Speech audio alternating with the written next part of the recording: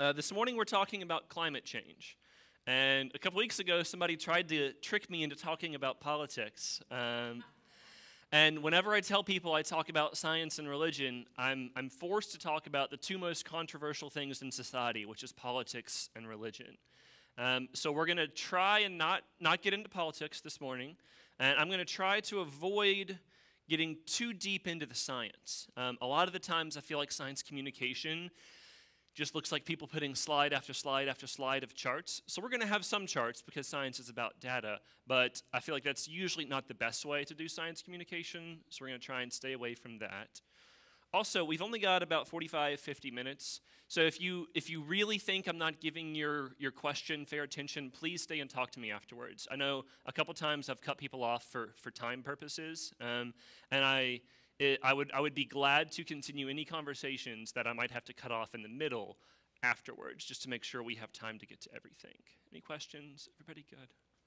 All right. Climate change is hard to talk about. Climate change is hard to study, even for experts. It's hard to study for a couple of reasons. One, the numbers are just really big. When you tell people to think about really big numbers, their mind doesn't do a good job of it. So, for example, if I say, picture 1 gallon, you think, easy, milk jug, got it. I say 5 gallons, you think, okay, 5-gallon bucket, got it. 50 gallons, and then you think of like a big oil drum, but your mental intuition for how big that number is starting to slip away, right? So if I said 500,000 gallons or 500 million gallons, you don't know which one's closer to the actual volume of the Atlantic Ocean, right? Because at some point for human brains, once we get past a certain number, they all just go into the very large number category of our brain, right? And climate change is inherently about big numbers. So when people talk about history, they say, oh, 20,000 years ago, the carbon dioxide was this concentration, and 20 million years ago, it was this concentration. Most people have a hard time placing that accurately on a timeline because you don't think about numbers that big all the time. A couple other factors. Misinformation is really common on the internet.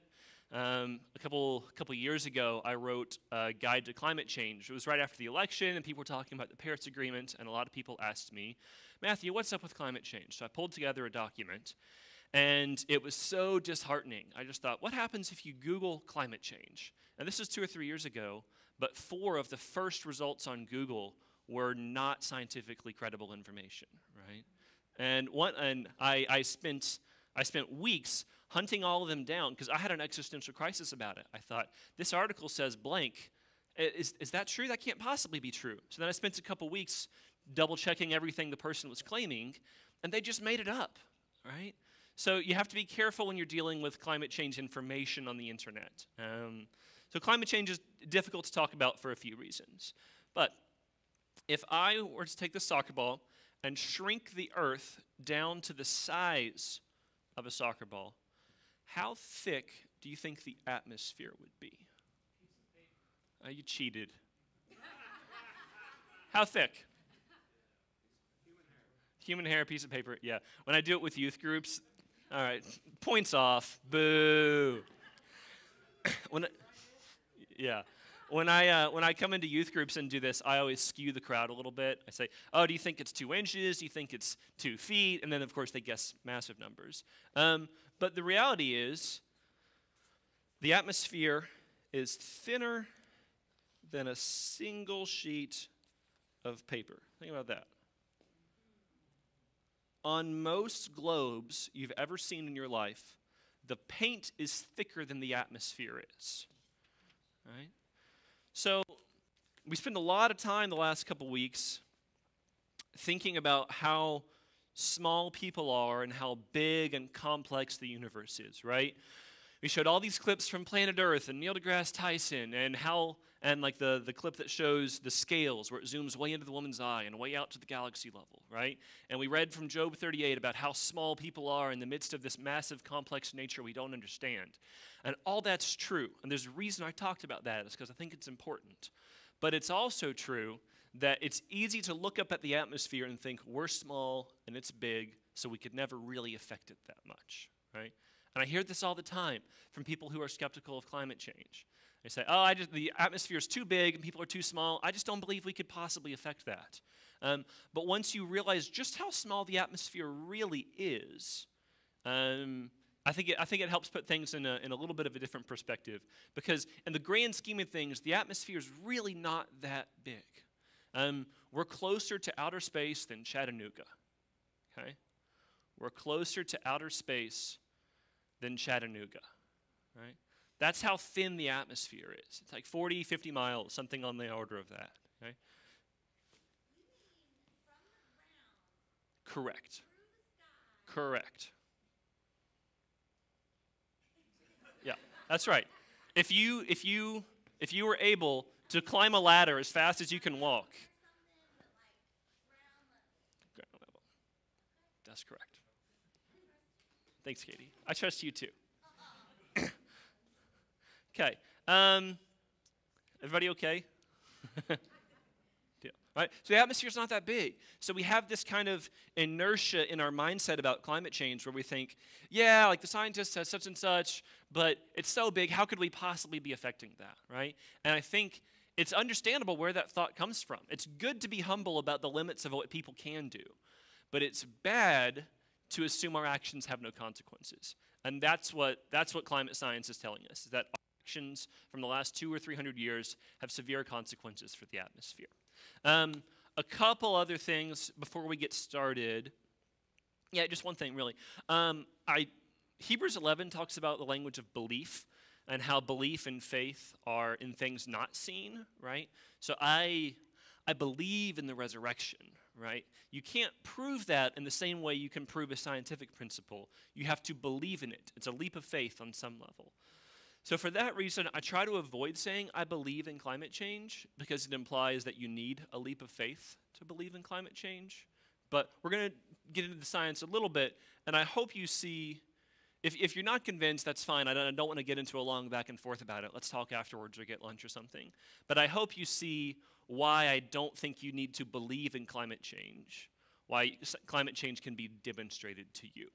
So let's look at the chart that everyone's seen. How many people have seen this before? This is the hockey stick graph. And people call it the hockey stick graph, which is kind of confusing and frustrating to me, which it kind of looks like that, sure. But it's not like one person made the hockey stick graph, and that's why it's controversial. The hockey stick graph is just every single temperature record of climate looks like that. And this is okay on climate communication. You can see that the 4 different organizations and the 4 different colors really agree with each other if you can zoom in close enough, which is helpful. You have NASA, you have the UK organization, you have NOAA, which is another American organization, and then you have the Japanese group, and they all agree, and that's great. But the problem with this chart is it's really boring, right? So like you look at this, and it takes you a minute to figure out what stuff is. It takes you a minute to decide if you should care about that. And the way the chart shows, you have no idea if 0.4 or 0.6 on the left there is a big deal or not a big deal or whatever, right? So instead, we're going to look at my favorite chart in climate communication. And I'm going to start by having it look really zoomed out at first so you won't be able to see it very clearly because I want to explain for a second what this is. So this chart has time going down. So I'm going to scroll down through it. We're currently at around 20,000 BC. And as we scroll down, way at the bottom is present day, right? And then on the left is cold, and on the right is warm. So this x-axis is temperature, right? And the dotted line shows temperature, the average global temperature for that year. And if you're curious about how we get this data, it's actually really fascinating. You can use ice cores and stalagmites and stalactites and tree rings and a bunch of fascinating ways to get the data. So I'd be glad to talk about that afterwards if you want to. But this is the average global temperature for this year. So this is 18,000 BC. And we think at 18,000 BC, it was about 4.5 degrees Celsius colder than it is now on the face of the earth, okay? And we're going to scroll through, and you'll be able to see once we get started, but I wanted to make sure you listened to me right up first. Okay. a timeline of Earth's average temperature since the last ice age, about 20,000 years ago. So when people say the climate has changed before, they are correct, right? The climate has changed before, and we're going to see it. Like that's what ice ages are, is the climate changing. So as we scroll down, you'll see the Earth's average temperature warm up a little bit because we're coming out of an ice age, okay? And at this point in Earth's history, this was 20,000 BC, and New York had ice up to it, and Boston had ice well over top of it, okay? But as we scroll, you'll see it warms up a little bit. Okay. Warming a little bit. 15,000 BC, if you've seen those cave paintings in France, that's about the time when they were painted. 14,000 BC, people are in North America. 13,000 BC, we domesticate dogs. 12,000 BC, Chicago emerges from under the glaciers. 11,000 BC, and the global temperature dipped a little bit, right? So when people talk about climate changing in the past, depending on how they're saying it, it is factually true to say the climate has changed in the past. And you can see that on this chart. People reach Argentina, 10,000 BC. Jericho, Bible trivia word, 9,000 BC. We develop farming. Saber-toothed cat goes extinct. Horses disappear from North America. Cattle domesticated, 8,000 BC, 7,000 BC, 6,000 BC, 5,000 BC, 4,000 BC, invention of the wheel, Fertile Crescent, horses domesticated, the Egyptians are doing things, 3,000 BC. Earliest human whose name we know, 3,000 BC, was this pharaoh. Gilgamesh, the pyramid, Stonehenge, chariots, 2,000 BC, 1,500 BC. Iliad and the Odyssey, 1000 BC. Fun fact, Solomon in the 900s is the earliest biblical character who we have reference to from outside the Bible. So he's the first Bible character who, like, secular scholars are 100% sure existed. Fun fact. Keep scrolling. The Greeks are doing stuff. 500 BC, the movie 300, the Buddha, Alexander the Great. And we're about to hit, who's our favorite? Jesus. Sunday school answer. Okay, 500 CE, Muhammad, Muslims in the Middle East, 1000 CE. People talk about Leif Erikson, yeah. Whenever you hear people talk about the medieval warming period, it is true that that happened in Northern Europe in the Middle Ages, but it didn't even register on the global scale. It was far too locally isolated. So when people talk about that as a reason why climate change isn't real, I think that's a really bad excuse. 1000 BC, Columbus, the European Renaissance, 1500, 1600, Shakespeare, Newton. I always talk about my alma mater, William & Mary, was founded right here in 1693. Steam engines, U.S. independence, telegraphs, and then the big one, the Industrial Revolution, okay? Now see if you notice. You're going to have to, I'll zoom in if I can help you. It's a little hard to see what happened after the Industrial Revolution. And here we are, okay? So, here we are. And this chart was made in 2016, and by this point, it's actually, we're right around there, because we haven't made any meaningful action on climate change. The range, excellent question. Always appreciate a good data question. The range of the x-axis is in degrees Celsius,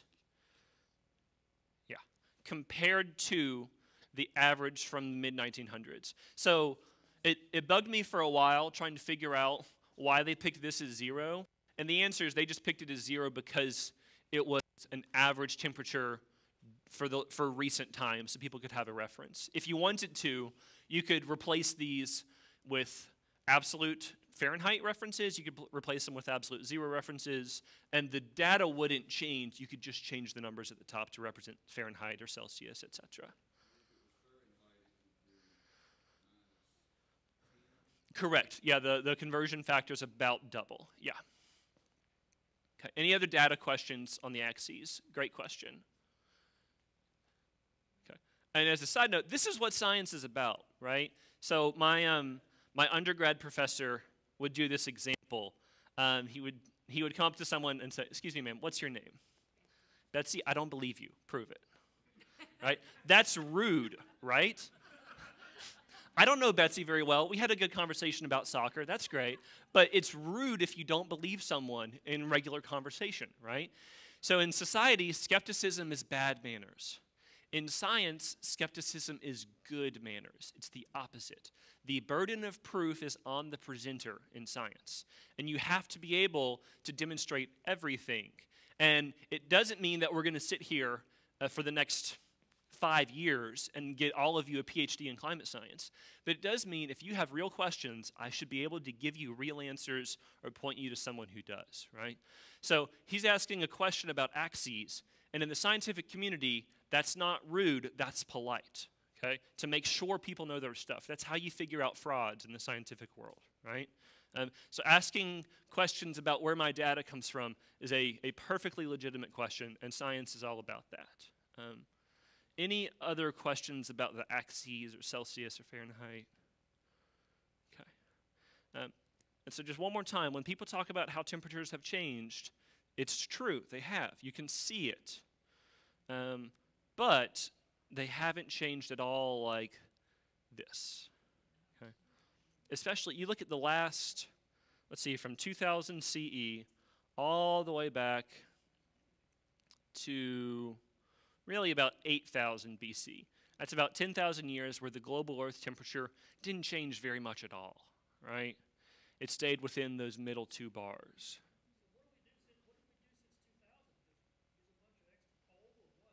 That's a good question.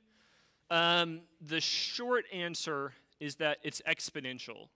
So it was always going to get much, much worse, right?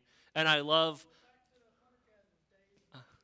We'll talk about solutions. We'll get to solutions. But I should have printed and put it up on the slideshow. A clipping from a New York Times article in like 1911.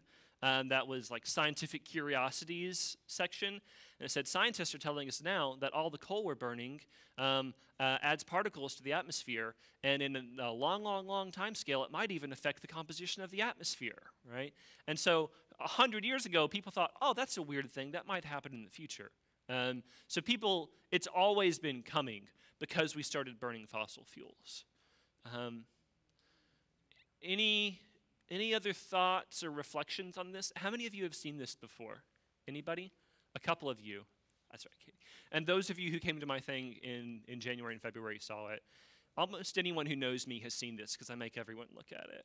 So the climate change isn't the problem specifically, and like hear this the right way. Climate change so quickly because of an exact thing we're doing is the problem, right? So it's been this warm before, right? If you go back far enough in Earth's history, it's been this warm before. Even at the worst projections, if you go back far enough in Earth's history, it's been that warm before. It just wasn't very friendly to life at all, right? Or to life that looks like us. And especially if you look at pictures from China or India, some of the really populated cities, and some of these, unless you've really studied it, it's hard to imagine how big some of these Asian cities are. Like the population of Tennessee crammed into Davidson County. And the smog and pollution is just terrible. And their deaths from asthma are significantly higher than the global average air pollution. I love this chart because it puts things you can think of in human history on the scale, just to give you a sense of the magnitude. This chart is on the internet, yes ma'am. If you go to my website, MatthewDgroves.com, or if you Google Matthew Groves, I'm the #1 Matthew Groves on Google, you'll see this chart on my website, yes ma'am. So I feel like this is an example of not bad science communication, but mediocre science communication, right? And the chart's a much better example. You have to make climate change about human issues. You have to make climate change exist in a place people can think about it, right? Average Americans don't look at this and think anything. They look at this and have bad memories from high school, right? So making data into something people can think about is a good way forward. So I'm going to, there we are. I'm going to do, usually when I do a climate change presentation, I do the 3 facts of climate change. and we're still going to do that. This is like the three most basic statements about climate change that no one would disagree with. Anyone with a basic understanding of science would agree with these. So I'll go through them, but it just happens that the United Methodist Book of Order and the official social principles of the UMC talk about climate change. So we're going to go back and forth between those a little bit. Let me do the first UMC one first, actually. All right. UMC Book of Resolutions, 160, Volume 1, The Natural World. Oh, man. That is clipped off at the sides. Why is that clipped off at the sides? Come on. That's a bummer. It's okay. It's close enough. I'll read it. First, we acknowledge the global impact of humanity's disregard for God's creation. Rampant industrialization and the corresponding increase in the use of fossil fuels have led to a buildup of pollutants in the Earth's atmosphere, okay? And we'll get to the rest. You don't have to worry about reading the rest besides the bold part. We'll get to that in a minute. So this is fact number one about the science. If you burn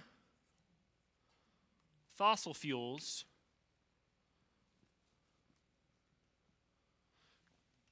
carbon dioxide goes up in the atmosphere. So industrialization, rampant industrialization that they mentioned, and the corresponding increase in the use of fossil fuels have led to a buildup of pollutants in the Earth's atmosphere. This is the use, this is the buildup. And this is just kind of basic science. So if you we call life carbon-based life. So everything on Earth that is or ever was alive is made of carbon. We're all made of carbon. Trees are made of carbon. All the materials that were ever made from like animal fur are made of carbon. And if you burn that carbon, the carbon goes into the atmosphere, right? So smoke is the really obvious, easy example. So when you see diesel fuel, the smoke's a little thicker, so you can see more carbon, kind of a rough estimate way to look at things. And so this one's pretty clear. If you burn stuff, the stuff you burned goes into the atmosphere, right? Okay. And so if you think about it this way, you would expect to see a steady rise in carbon dioxide since people started burning fossil fuels, right? 1800s, people discover oil and coal and gas. We start burning them for fuel, and carbon dioxide should go up in the atmosphere, which is exactly what we see, right? And this is from NASA, NOAA technically. And what they did is they went to Hawaii and put an observatory on top of a tall mountain in Hawaii, and the thought being that it would be isolated from population enough to have a good general estimate.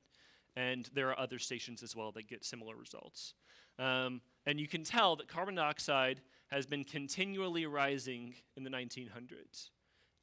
Does anyone have a guess for a bonus point about why it goes up and down a little bit?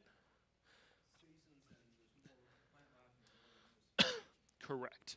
The seasons. The real reason is Russia is so big that all those trees grow in the spring and suck up carbon dioxide enough to lower the world's average.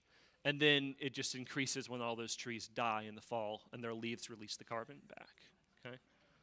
Okay. But so it continually goes up and up and up, and the jaggedness of the line is just because the northern hemisphere and the southern hemisphere have summer and winter at different times. Okay? And it's easy to see how this is. So this is a very recent chart, right? Last 50, 60 years. But this number is actually kind of unprecedented in human history. So if you look at the long-term history of carbon dioxide, the chart we just saw goes back to like here or so, right?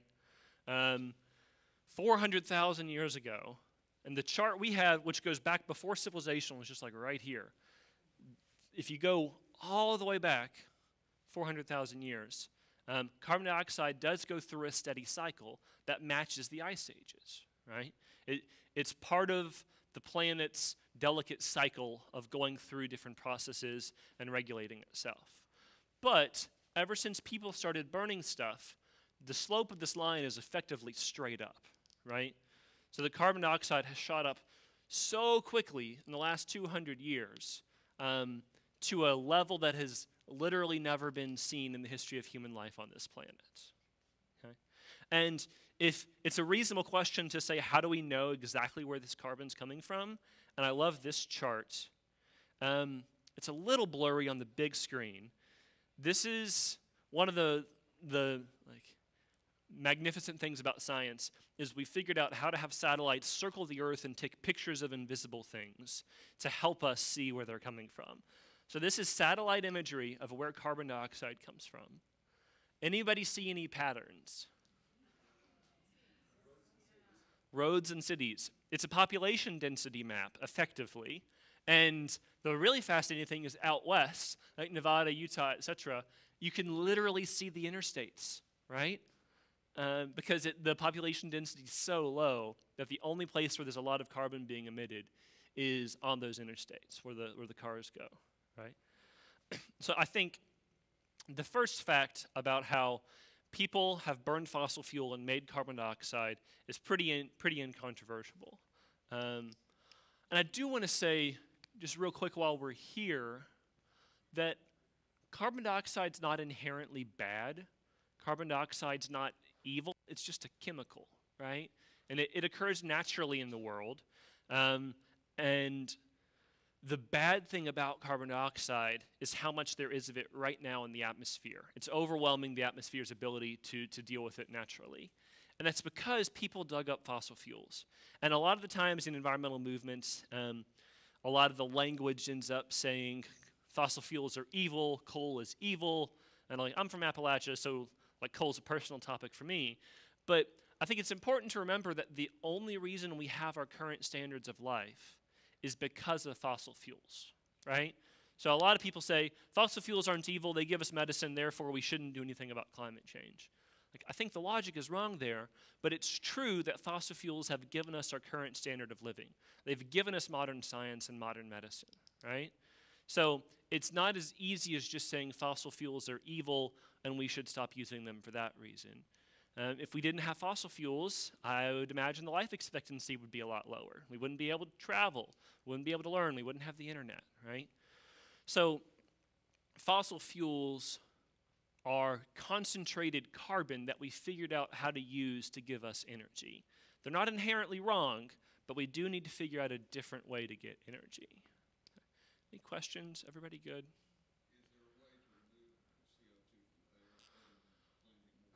Yeah, great question. It's called sequestration is the technical word for it, getting carbon out of the atmosphere.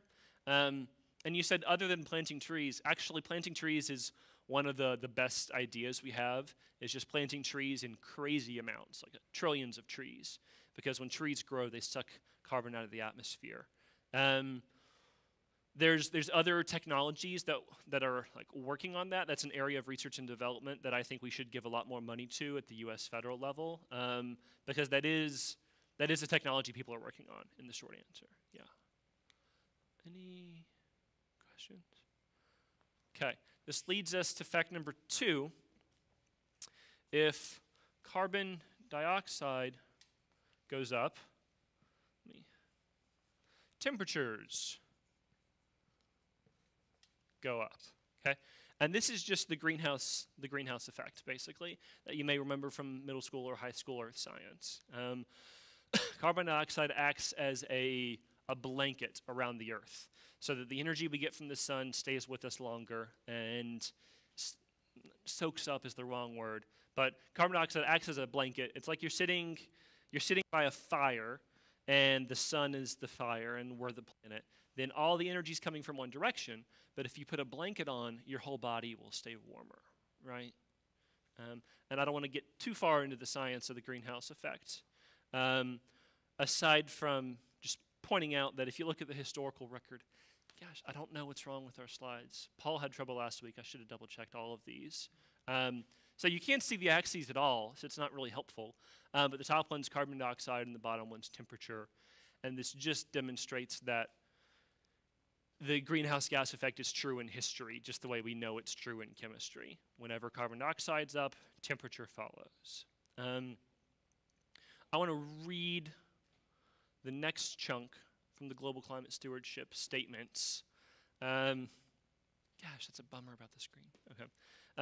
These greenhouse gas emissions threaten to alter dramatically the Earth's climate for generations to come with severe environmental, economic, and social implications. So the UMC Book of Resolutions is saying climate change is a big deal, and it will affect life as we know it in many different ways on planet Earth. And this is fact 3, which is a small change in temperature, leads to a big change in everything.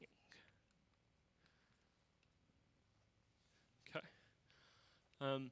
So we're really in this happy little Goldilocks temperature, and it may not feel like that all the time, because like I'm from the mountains, so I think Nashville's hot in the summer.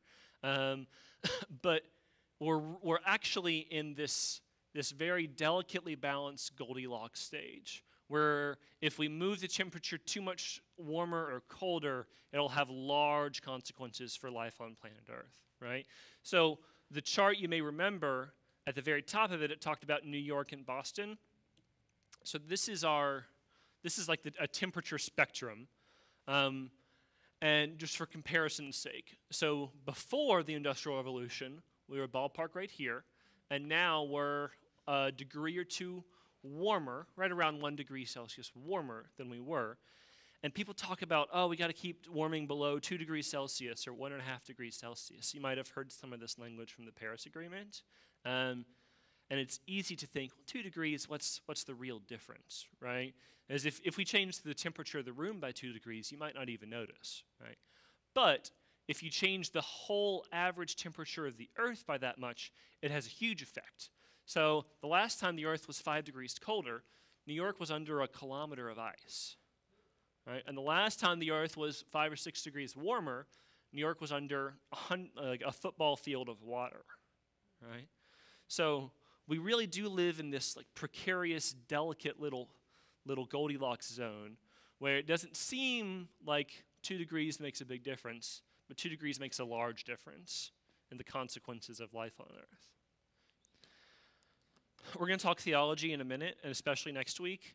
I think the historical record is pretty clear that God won't stop people from doing terrible things to ourselves. So that's kind of my default answer, is that a God whose providence allows for all the terrible things in history, we don't have good reason to think that God would just magically stop climate change, right? That's kind of my default answer on that question. I'd be glad to talk to you about it afterwards. And we're going to get into theology a little bit before the end and for next week. We're going to do one more thing from the United Methodist book. The adverse impacts of global climate change disproportionately affect individuals and nations least responsible for the emissions, right? So the countries who have emitted the most, the US, Western Europe, Russia, will suffer the least for it because we already have infrastructure built up, because we used those emissions to build infrastructure. Whereas some of the poorest countries in the world don't have infrastructure, and so they're going to have a harder time dealing with the consequences. The comparison is, if you live in Miami and sea level rises, you can up and move, right? If you live in a small Pacific island and sea level rises, you may not have the resources to up and move, right? Whereas countries like America have way more responsibility than countries like Kiribati, a small Pacific island. So it's much more our fault, but they're going to have a harder time dealing with the consequences than we are, right? So that's why I think it's really a justice issue. And I'm glad that the UMC says the next line, which is, we therefore, because this is a justice issue, we therefore support efforts of all governments to require mandatory reductions in greenhouse gas emissions and call on individuals, congregations, businesses, industries, and communities to reduce their emissions, right? On a justice issue. Yes, Katie. Whereas on the one hand, if you live in Puerto Rico, it kind of is too late. If you live in Houston, it kind of is too late because you're already experiencing terrible weather events, right? We talk about Hurricane Harvey. We talk about Hurricane Maria. If you live in the Midwest, you're already getting terrible flooding, right? You may have heard, political comment, careful, but Pete Buttigieg is from South Bend, Indiana, and he talks about this over and over again, how South Bend has received a 500-year flood and a 1,000-year flood in back-to-back years, right? So how many more 500-year floods do we need 12 months apart to realize something's already happening to our climate, right? The comparison I make is it's like a baseball player who uses steroids to break the home run record. Every individual home run they hit might have been clean, but the steroids increase their probability of hitting a home run every time. So like when you're talking about weather, you do have to be careful. You can't say climate change made this hurricane happen, but you can say climate change makes hurricanes and extreme weather events like flooding significantly more likely, and then they happen more often. I'd be glad to talk afterwards if you want to. I want to finish up your thought real quick. This is like a practical concern. So on one sense, is it cheaper to stop it from happening or to react to it as it happens? And there are some things where it might be cheaper and easier to react to climate change than to try and prevent it at this point. And that's like a really technical argument in policy right now about what areas might it be not worth trying to prevent anymore, and we should shift resources to prevention or to reaction. But in general, I think people have this idea that we'll either stop climate change or we won't. Like it's a switch you'll flip, and we'll prevent it or we won't prevent it. But it's really a sliding scale, right? So the chart I had a minute ago, this chart, if we end up right here, that's not great. But if we end up right here, that's significantly worse, right? So I think that the conversation about prevention versus reaction is like a reasonable conversation for some people to be having.